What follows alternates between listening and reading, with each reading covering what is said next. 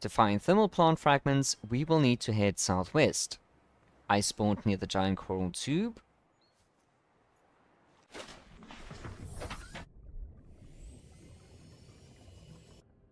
The first biome you'll come across is the grassy plateau. Past the grassy plateau, you'll reach these pillars.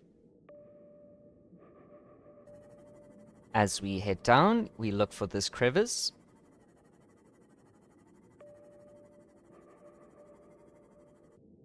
Once we reach this crevice, we head for the wrecks.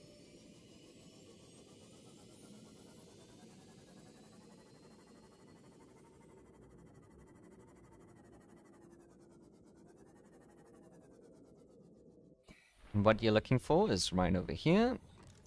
Thermal plant fragment.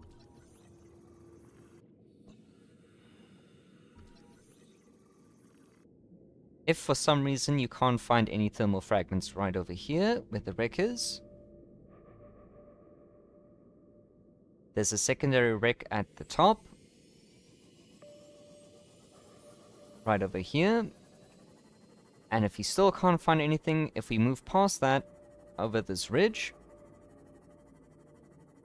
there's an island.